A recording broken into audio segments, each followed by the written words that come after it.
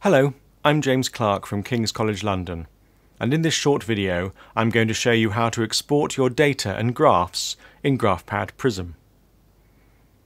Whilst GraphPad Prism is very effective at storing your data tables, results tables, graphs and layouts, there may be a time where you need to export your data for either use in third-party applications, for collaborating with a colleague that may not have GraphPad Prism, or for publication purposes. GraphPad handles data tables and results by exporting them as text files, and your graphs and layouts by exporting them as various graphical formats.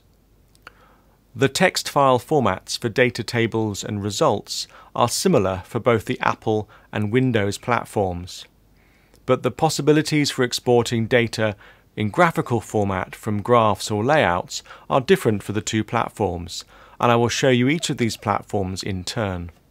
But let's start with exporting text data from either our data tables or our results tables. Here you can see the multiple comparisons data from a one-way repeated measures ANOVA carried out on some synthetic data. We want to export this spreadsheet in order to edit it elsewhere, perhaps in Microsoft Word, to produce a table for publication. In order to export your data, you can simply click on the Export button, which is on the menu bar. When you click on the Export button, the Export As window appears, and you can choose the name of your file at the top, and underneath where it says File Format, you can choose the kind of file you wish to export. Prism allows you to export your text data as tab or comma delimited text, or as results sheets in XML format.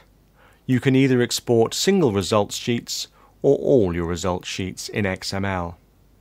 Once you have selected your file format, and in this case we're going to choose text file as tab delimited, you can then include your column titles and highlight whether your excluded values are numbers, numbers followed by a star, or blanks to show missing values. To help the data flow between different laboratories in different countries, you can choose how you also separate your decimals, either through period or comma. The default is the system default, which in this case is period. On this occasion, we don't want to open the folder once we've exported it. Once you are happy with your selection, click on the Export button and your text file will be saved on your hard disk. This process also works with data tables. Select your data table, click on the Export button and choose the file format. We'll choose comma delimited this time. Make sure the file name is correct. Choose the options you wish to select and press Export, and your data will be exported to the selected folder on your hard disk. A similar process can be used when exporting graphical objects such as graphs or layouts. We will choose Layout 1 and then click on the Export button on the menu bar as before. But this time, since we have selected a layout, the options are slightly different because we are exporting graphical objects and not text. Once you have chosen the file name, in this case Layout 1, you can select what file format you wish to export. Since we are using the Apple operating system, we have a choice of formats suitable for Apple computers. We can choose between a PDF, an EPS PostScript file, a TIFF image file, a JPEG, a PNG, or a Windows BMP file. It is worth noting that the PDF and EPS format are a encapsulated PostScript format which allows for a combination of both vector and bitmap images to be stored within the same image file. Quite often these will be the highest quality images, since GraphPad Prism uses vector imaging to create its graphs. TIFF, JPEG, PNG and BMP files are bitmap files made of pixels. If you're choosing a bitmap file, you will also need to choose the resolution at which you wish to export it. For the purposes of this demonstration, I'm going to choose JPEG. Now I've chosen JPEG, the options for JPEG exporting appear underneath. I can choose the resolution in dots per inch from 100 to 1200. I'm going to choose 600, suitable for publication. You can also enlarge or shrink your image to make it a certain size, or leave it at the full size.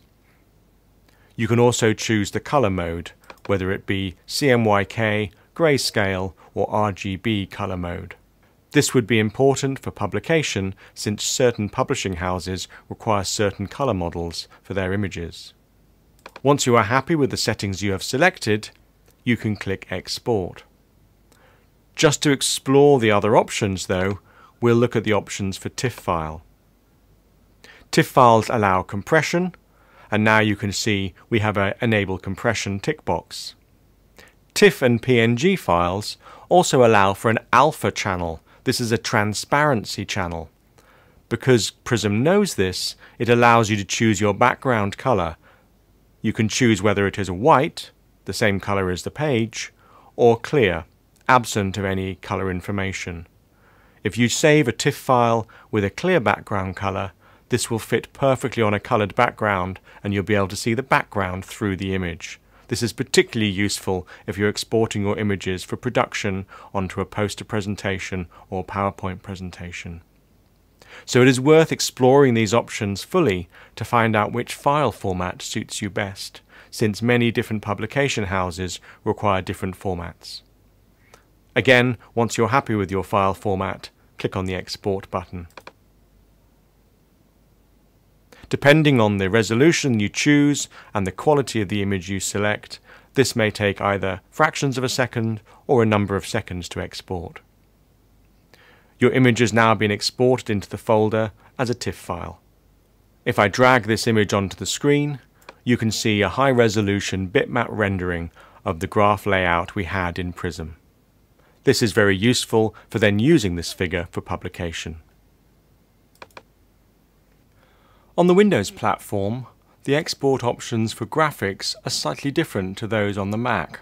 When you click on Export Image, the Export Layout menu appears and you have a different choice of file formats. The window itself looks slightly different, but most of the options are the same. You have a choice of BMP, PNG, JPEG and TIFF as bitmap files. You have the similar choice of encapsulated PostScript and PDF format as PostScript files, but in addition to these file formats, you have the option of Windows Metafile, Enhanced Metafile Plus, and Enhanced Metafile. The latter three metafiles are Windows-only file formats. Much like the other export we've just seen, when you choose one of these options, you can choose the resolution of your image, the color model of your image, and the size of your image. You can then select the folder you wish to export it to and the file name. However, I'm going to cancel this and show you the last option that there is, which is unique to the Windows version of GraphPad Prism. On the menu, there is also a Send option. Within the Send option, you have three buttons. The top button enables you to email a sheet, family, or project immediately from within Prism. This saves you saving the file to somewhere on your hard disk and then later selecting that file and emailing it. You also have the option to create a PowerPoint or Word document containing your image or figure. For instance, if I click on the PowerPoint button now with Layout 1 selected, it immediately loads PowerPoint and creates a new slide with Layout 1 inserted in the middle of the slide. If I minimize PowerPoint and then press on the Insert Selected Graphic to Word button, it loads Microsoft Word, creates a blank page, and inserts the figure into the page. And here you can see the figure has been inserted into Microsoft Word. These are interesting and unique features to Prism in Windows, as it will allow you to get your information very quickly into a Word document or a PowerPoint presentation. So in this video, you've seen the quick ways you can get your text or numerical data into a spreadsheet, and how you can get your graphs or layouts into PowerPoint, Word, or export them as images.